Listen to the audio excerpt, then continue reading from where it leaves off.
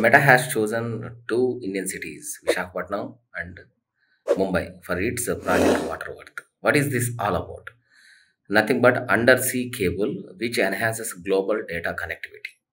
So if you look at the Red Sea corridor, most of the times it will comes under disputes. That's why internet connectivity issues will arise across the globe. So to counter this, W-shaped project Worth has announced by Meta. It is a big billion-dollar project.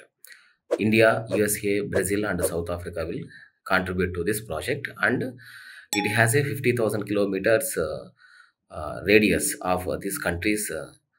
And next, it will be announced 1 petabyte per second, and it has a 1 petabyte per second data connectivity, and it will be going to announce by 2030.